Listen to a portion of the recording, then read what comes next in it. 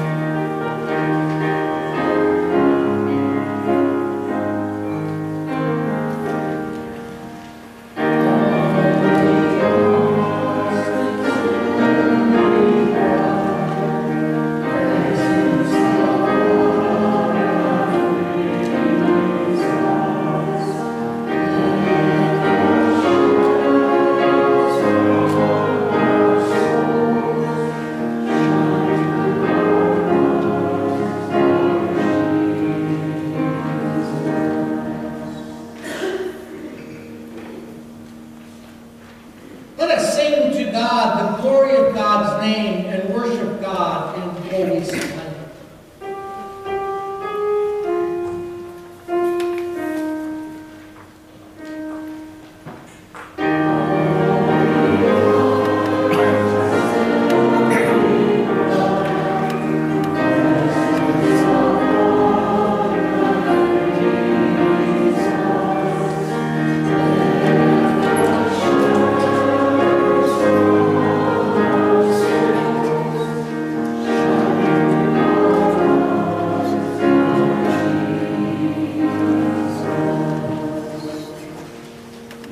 The voice of God is over the waters, so we gather and sing down by the Jordan, and let us all rise.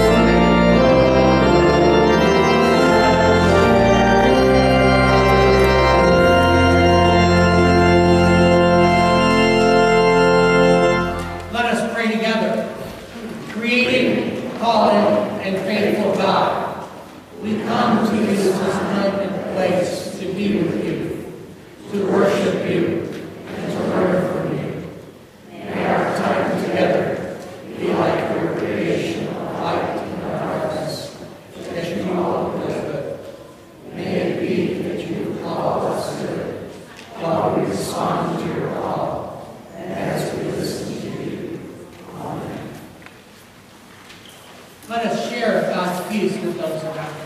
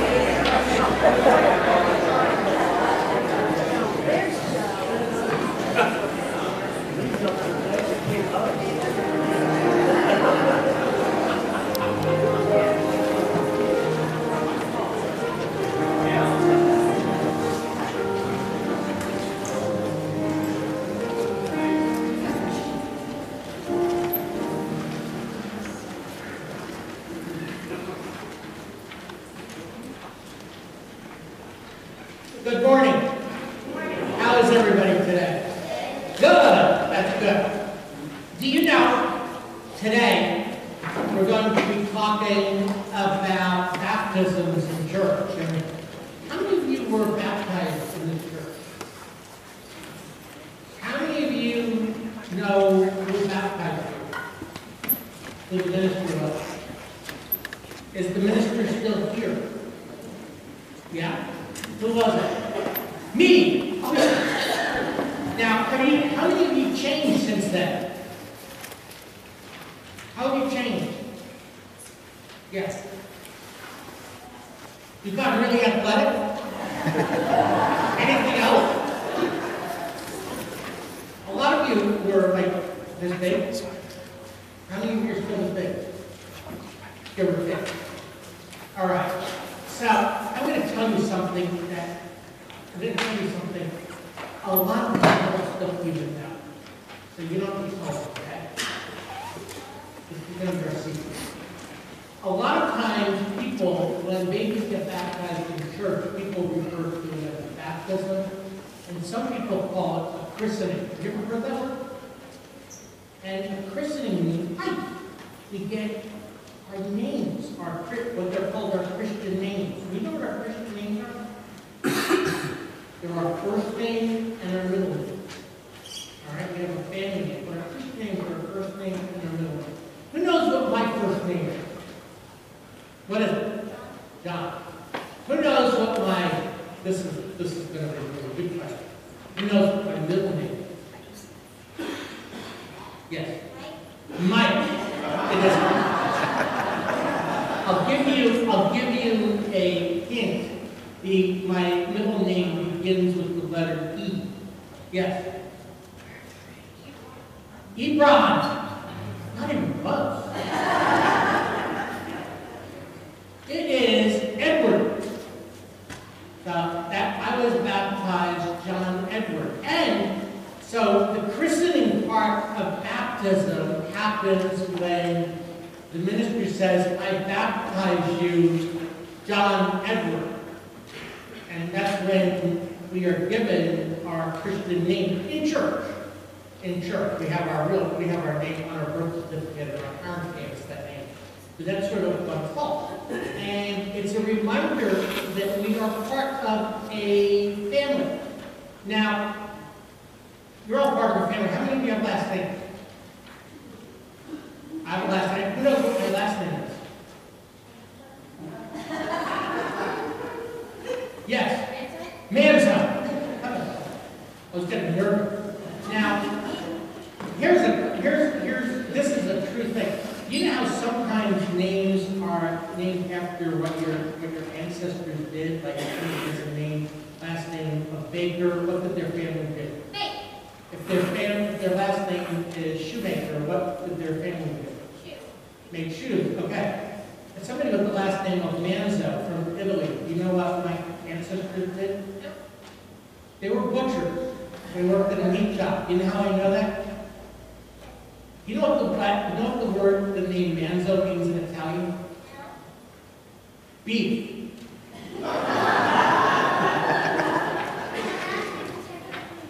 It is. Yeah.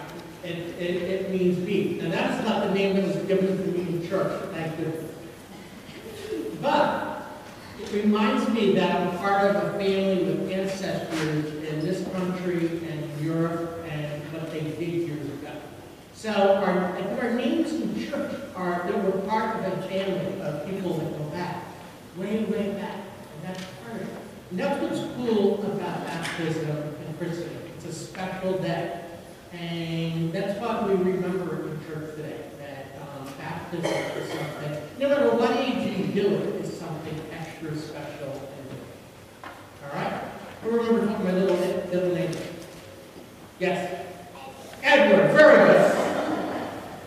And my last name means what?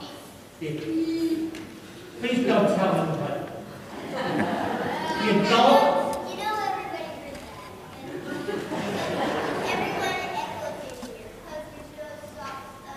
There's no soft stuff here. See, you think the adults might have heard? Maybe. All right. Let's pray when we read now. Thank you, God, for this time together. And thank you for blessing us each and every day and giving us names and making us part of your family. Amen. Okay, you can go to junior church.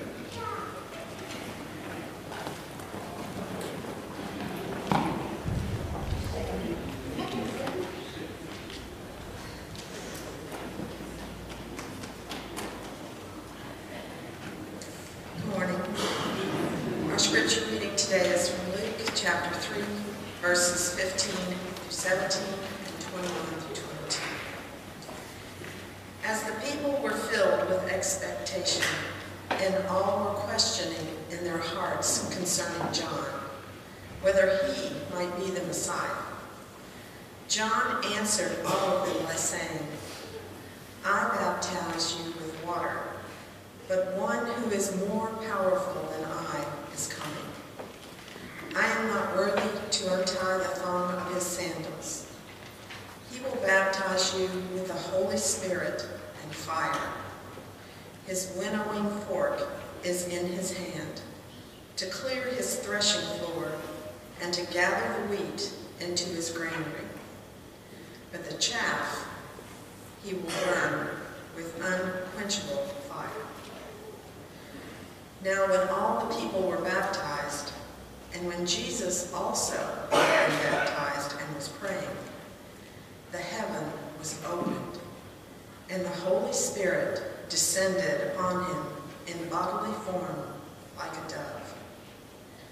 And a voice came from heaven, You are my Son, the Beloved. With you I am well pleased.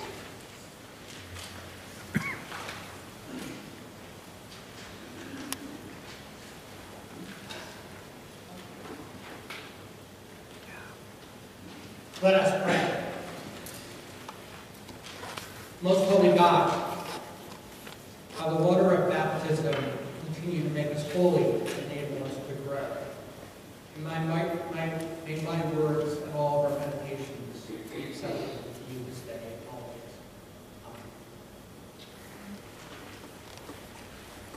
Amen. April 10th, 1955 was one of the most significant days of my life. It was on Easter Sunday at St. Joseph's of the Palisades Church in West New York, New Jersey, and I was baptized. The baptism was done in Latin, so I couldn't understand it. But to be honest, on April 10th, 1955, I didn't understand English either. I was 18 days old, and I obviously have no memory of the day. and no one who brought me to the church that day is still alive. But I know it is one of the most significant days of my life, because I was baptized. I cannot even begin to emphasize how important that day was and is in my life. For Christians, baptism takes place one time, and it is, as a people of faith, a landmark moment in our lives. Even when we are babies, it is a time of complete and utter transformation. I've had the honor and the privilege of baptizing people over 35 years, young and old, every age. And the words are said and water is placed on people, and I remain to this day in awe of the moment. Something profound happens.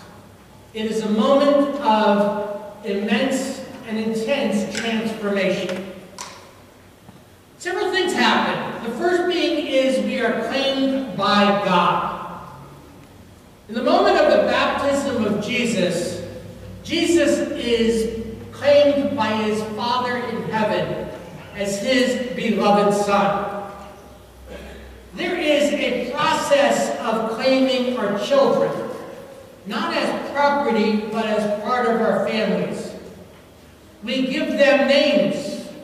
We tell them stories about their families. They grow up on food we grew up with as children. We celebrate their birthdays even when they do not know what is going on. My kids grew up eating clam cakes in Rhode Island and calling female family members aunts in Rhode Island. And they grew up eating really good pizza in New Jersey and had family members who were called aunts. They never got the two mixed up. They grew up eating Jewish coffee cake, Janet's mother's recipe, every Christmas. And they spent time walking on the boardwalk in Seaside Heights, New Jersey, like I did, my parents did, and my grandparents did. The stories of families get told in this way. It's part of the claiming we have for one children. One generation claims another generation as their own, and it goes on. At baptism, God claims us. And in the process of claiming us, we begin to hear the stories.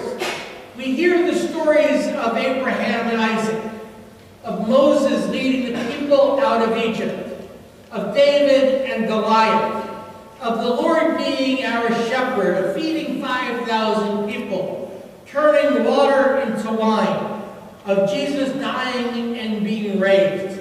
These are stories that we grow up with in the family of the church.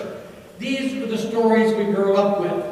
And we grow up with them because we are claimed by God. And we are baptized because God invites us into the story. We are invited, and we become part of the story. The story of our lives and the story of our salvation becomes part of a larger story, part of a family that goes on for generation after generation. All because we are claimed by God as being one of God's beloved children, with whom God is well pleased. Baptism, secondly, reminds us that we are part of something far greater than ourselves. Within many aspects of Christianity, there is an oft-used statement that our goal as Christians is to develop a personal relationship with Jesus. And of course, this is truthful. We are called to have personal relationships with God. And we are people who need to and learn to, on many levels, interact with God one-on-one. And that is definitely part of the story. But another part of the story often forgotten is that we are also part of something far greater than ourselves.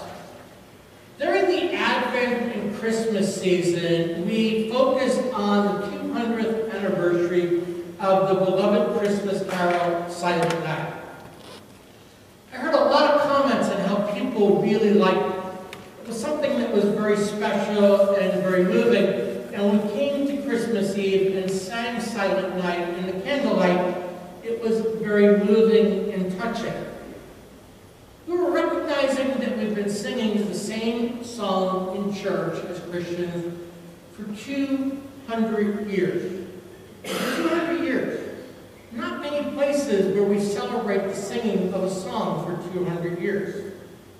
And if we take a step back to it, Joy to the World was composed in 300 years ago. So in 2019, this year, Joy to the World is going to be 300 years old. And on Christmas Eve, when we end the church service, we're going to sing Joy to the World, recognizing we've sung the same song for 300 years in church. How many 300 years old songs do you know? How many 300-year songs do you turn on the radio and sing along with? Not many. Churches are increasingly referred to as anachronisms, vestiges of a past that no longer exists, doing old things in old-fashioned ways that many people seem to think is no longer important, doing rituals that people claim are now worthless. But the more I think about it, the more I embrace the fact that it's a role that people are desperately seeking. Many people refer to us as old-fashioned churches. But in some ways, that is good, holding on to some of the vestiges we have. Our world has become, for lack of a better word, less real, less tangible than it used to be. We sort of live in our society in sort of a cyber world, and we depend on something called the cloud. Where is the cloud? What is the cloud? It's some mysterious thing out there. It's holding all of our information, our family photographs. Virtually everything is out there on the cloud. I even asked Alexa in my house to describe what the cloud was, and even Alexa couldn't give me a good answer. Social media has become a dominant factor in life. And increasingly, people are saying all the information they need they can get from Facebook and Twitter. God help us all. Seemingly not realizing that anyone can post anything on there. No filters, no accountability. And to be quite honest, even churches scare me, because they don't remind me of churches the way I was new. Theater seating, bands playing, nothing over 5 years old, coffee during the sermon, pastors don't need seminary education. Seminary education means history and learning traditions. And sometimes those are things that are no longer wanted or needed. But maybe in a world that has become increasingly cloud-oriented, increasingly cyber-oriented, maybe we need to recognize that we're part of something far greater than ourselves. Something that brings us back to tangibility. Lastly, baptism invites us to live lives of ongoing conversion. Conversion, to put it very frankly, often refers to being saved.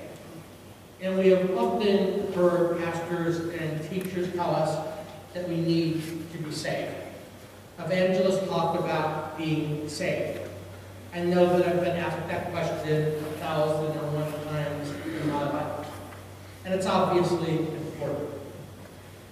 But there's a notion sometimes that in the moment, people talk about being saved, and that's that. That's not really what the Bible is telling us. The Hebrew word for saved means deliverance. And the Aramaic word, and Jesus spoke in Aramaic, said that the word saved actually literally translated means being made alive. Often when people talk about being saved, they're talking about what happens after they die. Just in terms of what happens after they die. I think Jesus was actually talking about being delivered from a life where we torture ourselves about our shortcomings, and we live life and grow in life, living lives of ongoing conversion, getting better at. And when we understand it this way, it opens up as a whole new possibility of things. We can be delivered from almost anything, can't we? I pray that as I write a sermon, that I am delivered from theological and biblical errors, and worst of all, being boring. I guess I pray that you be delivered from me being boring. But I pray also that I'm delivered from sickness, from a meteor falling from the sky and hitting me on the head, from getting in a car accident when I drive to work, from enemies invading our country, from our economy sliding into collapse, from earthquakes, floods, storms, and so it goes on and on and on. I pray that I am delivered and made alive.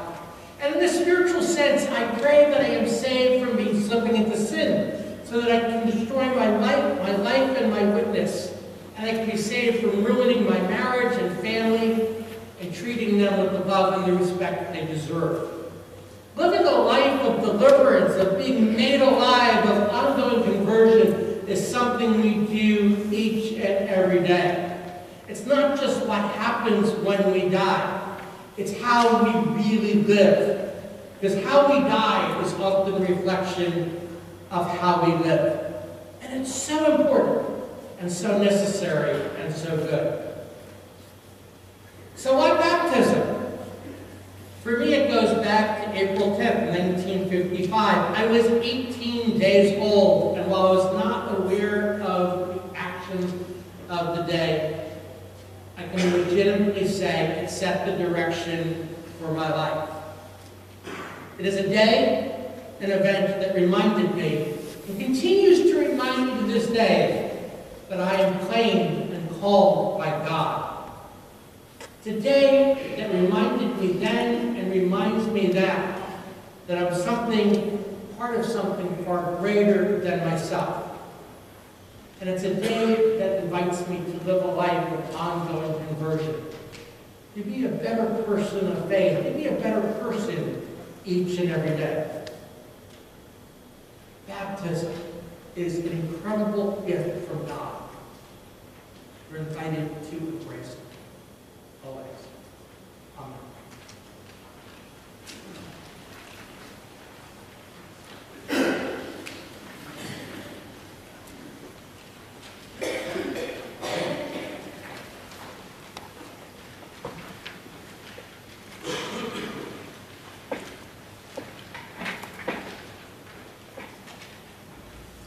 This is a day on the church calendar that is always classified as the baptism of the Lord, and it's a day where we're invited in the church to renew our baptismal promises.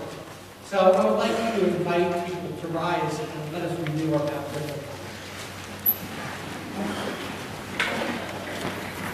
God created new life forms and brought them up from the waters of chaos, embraced them and called them good. Jesus, baptized in the river Jordan by John the Baptist, became living water for us and embraces all of us. Jesus embraces also you who are the poor, the oppressed, the marginalized, and all others who come seeking. We follow Jesus with our baptism, marking a starting place for a new life and new ways of being. We join Jesus in love and service. Let us prepare our hearts and minds to see, feel, and hear once again the vows of baptism. Do you renew and affirm the promises you made at your baptism? Do you recognize the call of God to be God's people? Do you embrace the way of Jesus in faith and ministry? Do you accept the nurture of the Holy Spirit who renews your spirit each day? Do you accept and embrace others who seek liberating faith in God? In renewing your baptismal vows, remember your baptism as an acceptance and welcome into the care of Christ Church, where you may begin again your Christian faith and life. Rejoice in your grace, given and received. We thank you that you love us, that you wash us, strengthen us, and guide us, that you empower us to live a life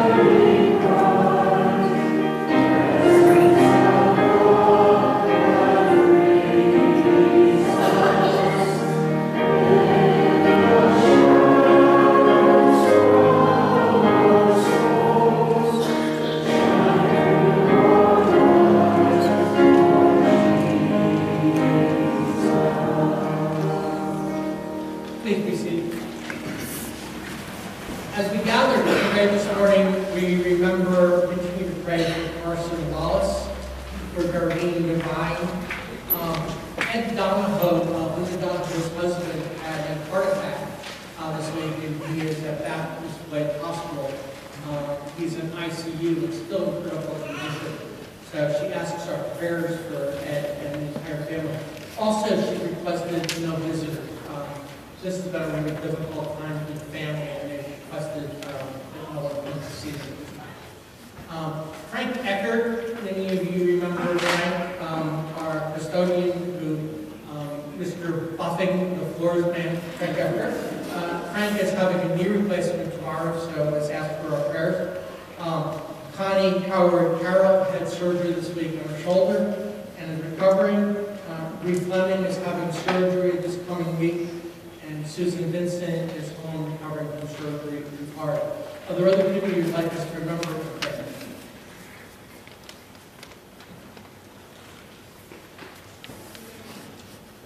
Yes, I'm sorry. The family of Sarah Smith, Sarah Fish. Okay, the family of Sarah Smith who was killed in a fire in the Silver Hills.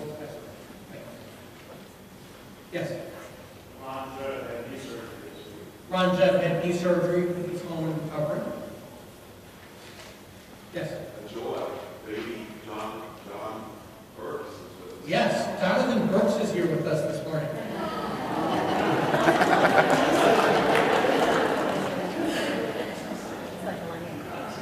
Yes, I'm sorry.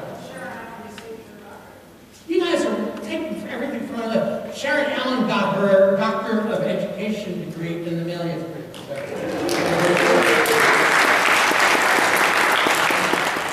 Benny Bartell, who's been at Autumn Woods, is returning home this week.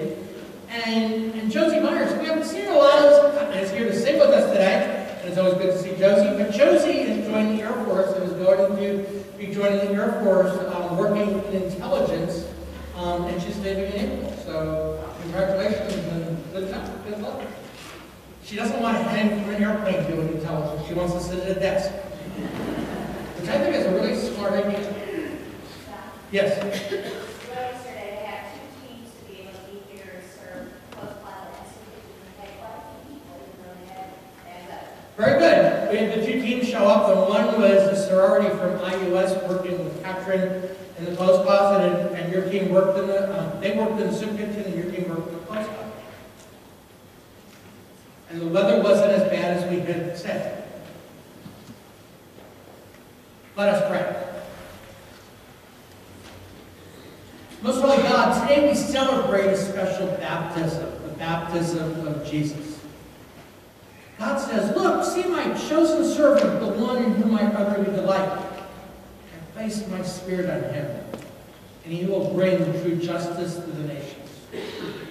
Oh God, we know that when Jesus was baptized, the heavens opened, and the Spirit came down like a dove, and there was a voice from heaven saying, this is my dearly beloved, with whom I am delighted.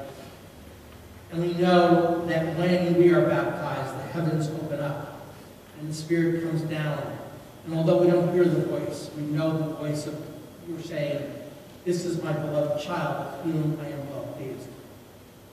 Most wonderful God, foolish and flawed as we are, we too delight in being your beloved children.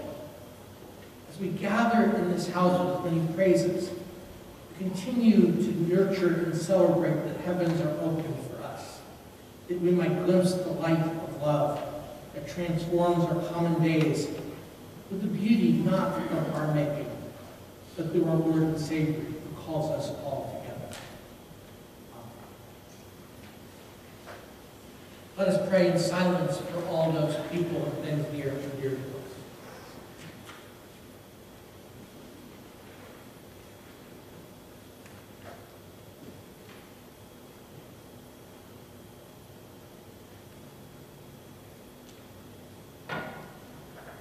We pray together. Our Father, who art in heaven, hallowed be thy name. Thy kingdom come, thy will be done, on earth as it is in heaven. Give us this day our daily bread, and forgive us our debts, as we forgive our debtors. And lead us not into temptation, but deliver us from evil. For thine is the kingdom, and the power, and the glory forever. The Spirit of God hovers upon us and invites us to always walk in the nurture of Christ open our hearts to love. Let us open our hearts and minds and celebrate the generosity of God with our own generosity as we give to God.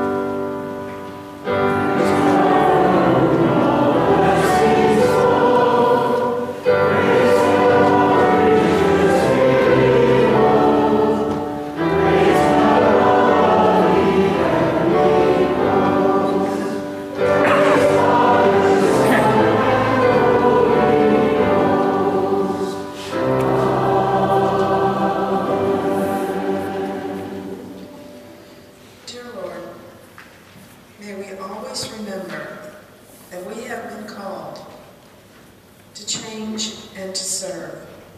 One Lord, one faith, and one baptism. May our lives be worthy of this calling. We bring to you this token of all you have given us. Fill us with lowliness, meekness, patience, and love. Amen. I invite everyone to turn and face each other as with permission. Let us go forth into the world in peace. Be of good courage. Hold fast to that which is good. Render to no one evil for evil. Strengthen the faint-hearted. Support the weak. Help the afflicted. Honor all people. Love and serve the Lord. Rejoicing in the power of the Holy Spirit. And let us sing together, "Oh, for 1,000